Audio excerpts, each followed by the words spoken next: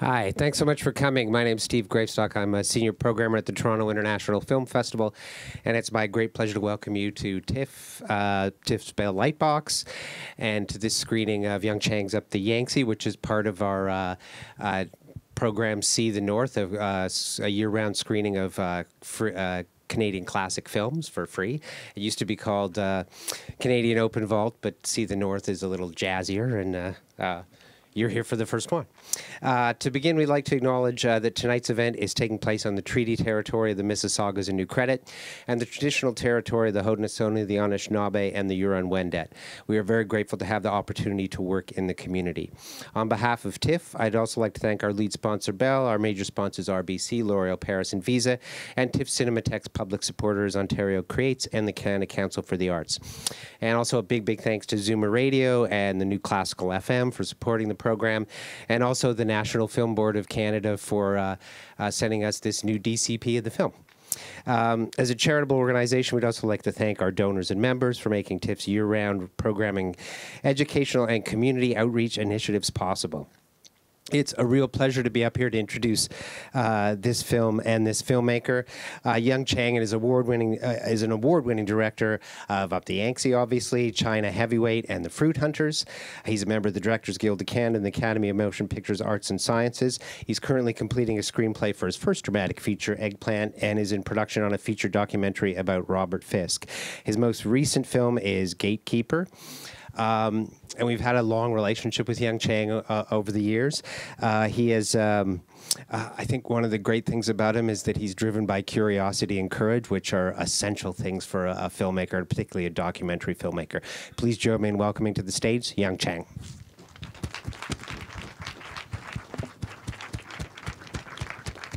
Thanks so much. Thank you, Steve, and thank you all for coming out in this crazy weather. That's a testament to your to you for willing to brave these temperatures and to see this old movie. I actually haven't seen this film in as long as it's been about 12 years, 11, 12 years. So I'm going to sit in the audience and watch this with for the first time in a long time. Sort of seeing it new with fresh eyes. I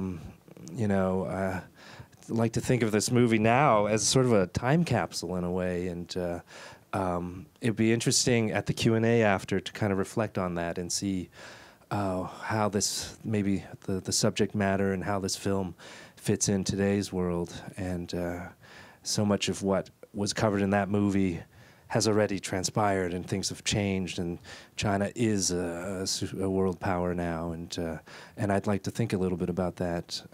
So thank you to TIFF, Steve, all your support all these years, and of course the National Film Board for putting together this screening. I apologize to my mother for my attire, who's in the audience, but I'm grateful for her to bringing out the town of Whitby and to come see the film, and Toronto. I don't know if some of you are from there, but thank you all, and we'll talk later. Thank you. Stick around. We'll be back. Comments? Questions? Travel tips? Yeah, right there.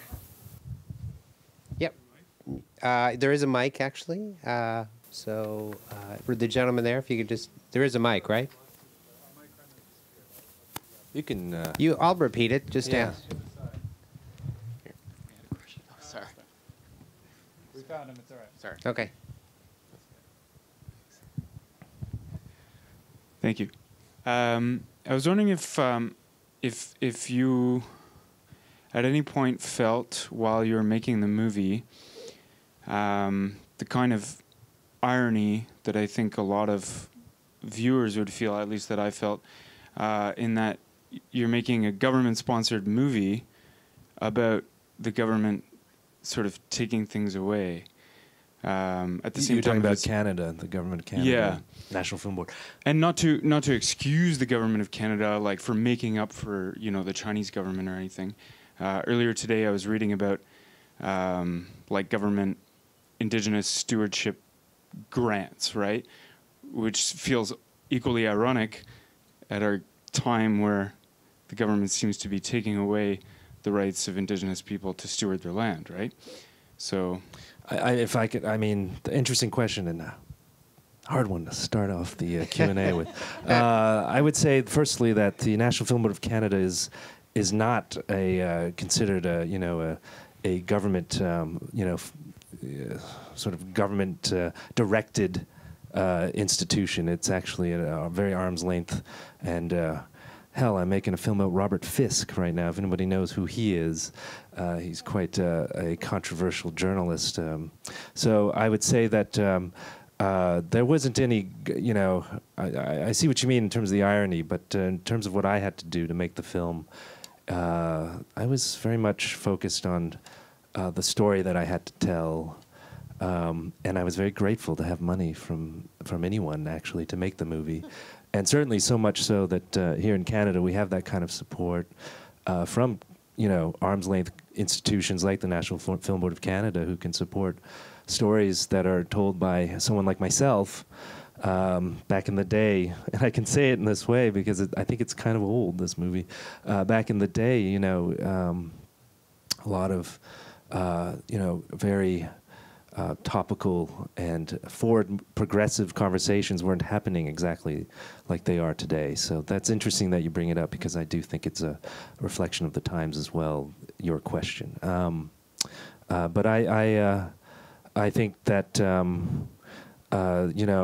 I don't think I would exist as a filmmaker without support from institutions like the National Film Board of Canada. And I think I would continue to tell stories that I feel that I'd like to tell, and that people may want to watch. And they may not always be in line with, certainly where people's politics align with, yeah. Do you want to talk a bit about seeing it again after? Oh yeah. That's it's weird to see it. That was my first feature as a filmmaker. Without being too self-critical, it certainly. I think it's interesting. I think I feel like it's still relevant. I think it has a sense of certainly because it's a character-driven story. I feel like. A lot of the youth of China and anywhere in the world today do encounter these kind of course, different scales of class and poverty and such, but still encounter these sort of issues. Certainly with Yu Shui, the girl in the film, I don't think that that would be unheard of to find someone like herself today. I do think that there's. I'd be curious to hear what the audience thinks of that connection and its relevancy. At the time, I think this film was popular because a lot of the Western world didn't really know what was going on in mainland China, and my film, I think, sort of kind of slipped in at that moment, just before the Beijing Olympics in 2008, and so I think there was a lot of fervor about learning about the country of China, and at the time. China was on the rise. Everyone was talking about the rising, dragon, but it hadn't really hit. And I think 10 years, 12 years says a lot.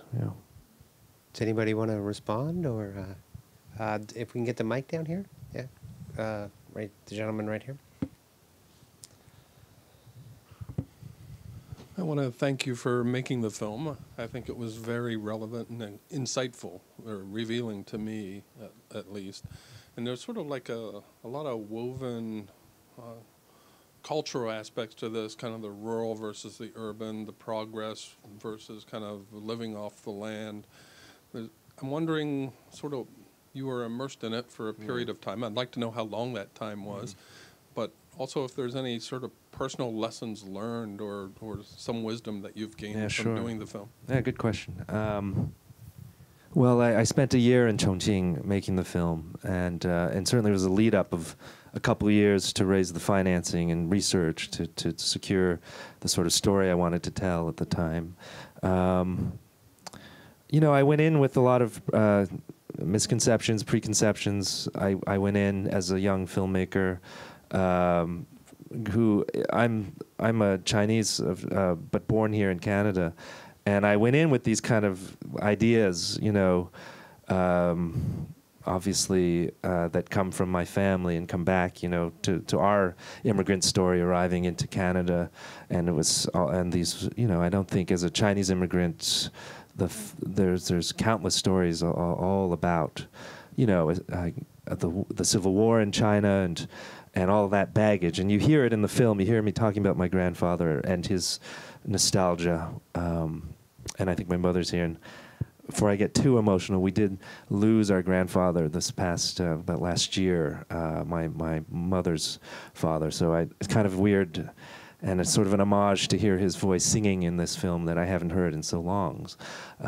But there's certainly there was that going into it, that idea that, oh, China's so backwards, you know, like poor people of China. Of course, there's these ideas, but and that I think was quickly dashed when I spent time, started to meet people, and it was sort of an investigation for myself to learn about my culture, my background, and hence the structure of the film with all these kind of offshoot moments.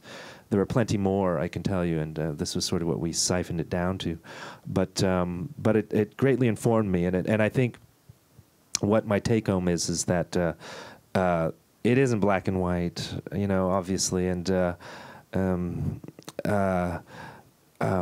when you start digging and you start looking at the human voices and the faces behind these sort of statistics and ideas of what a culture or country is without really knowing it, you know, once you peel that back and start getting to know people, then it becomes a lot more complicated. And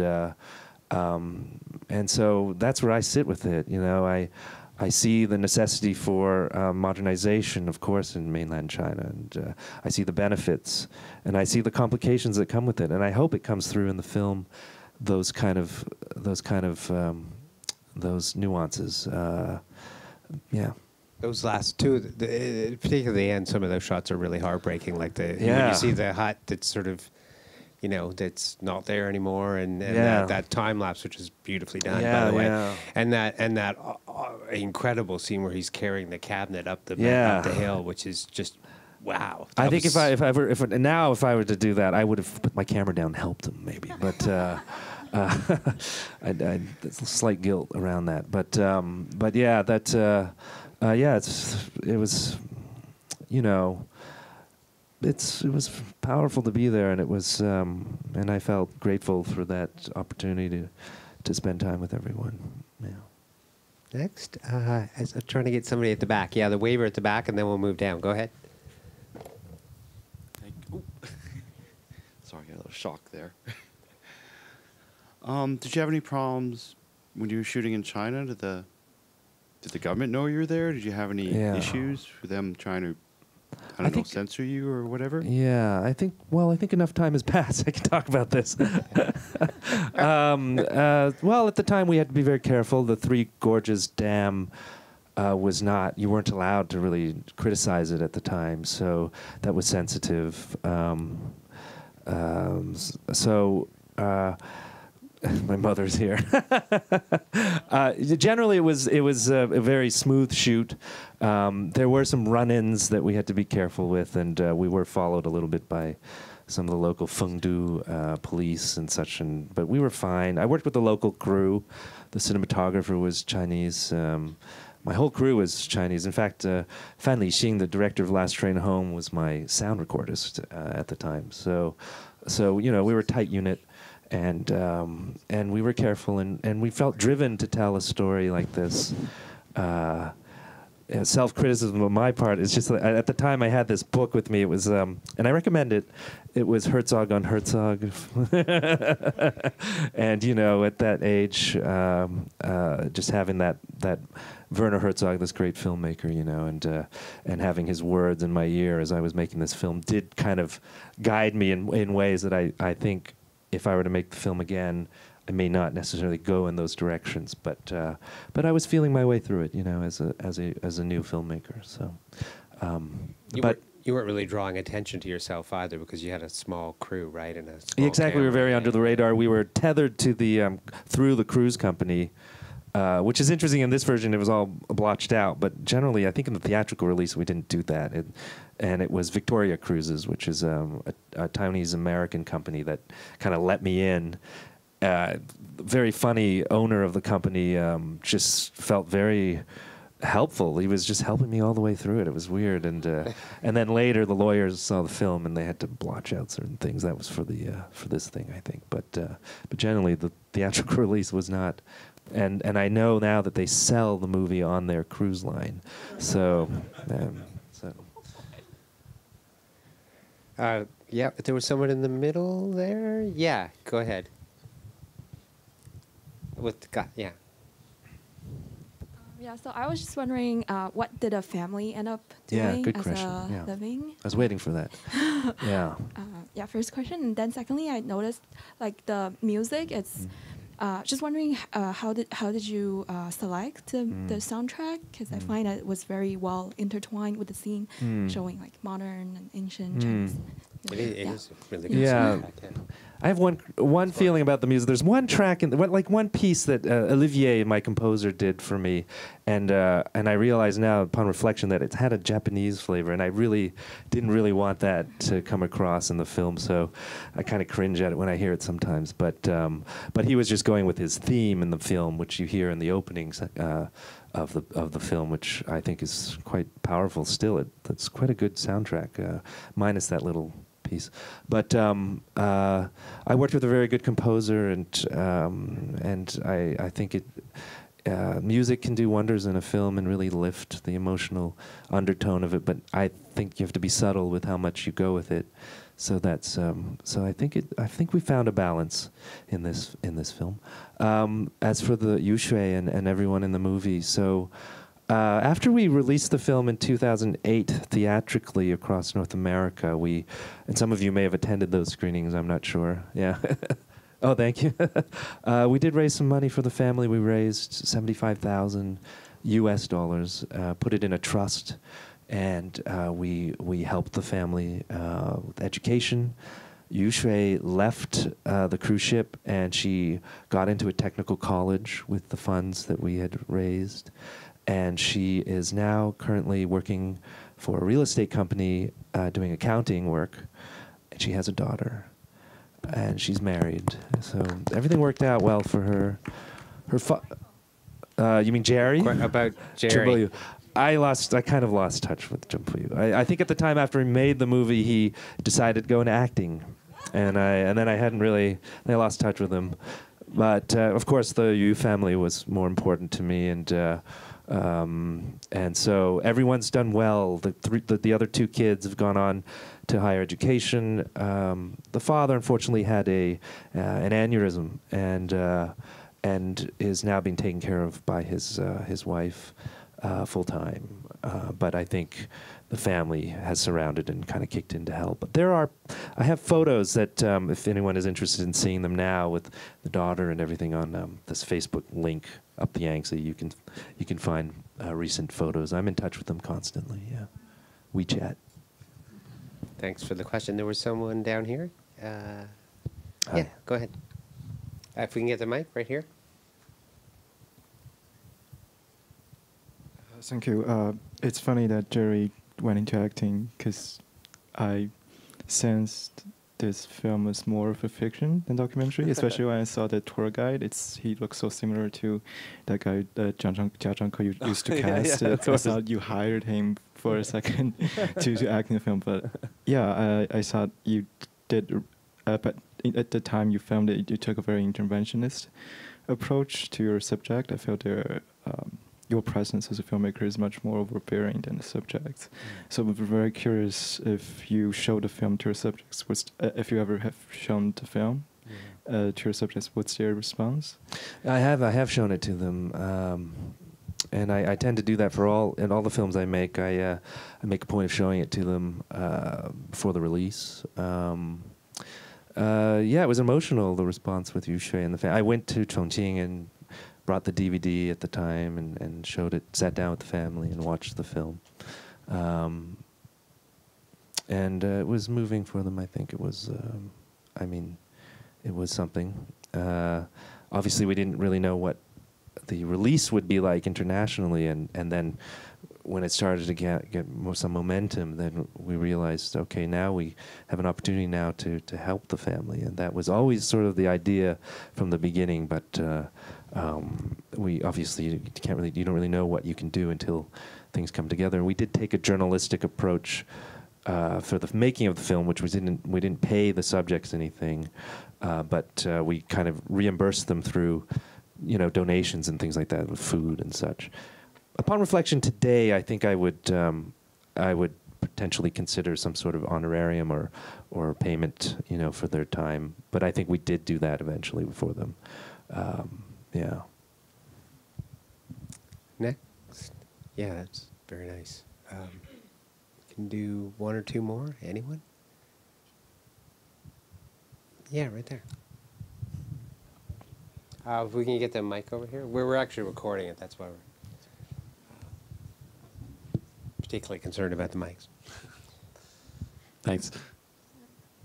When you were setting out to make the film, I'm wondering how you first encountered Yu Shui and her family, and how you began making the film with the family.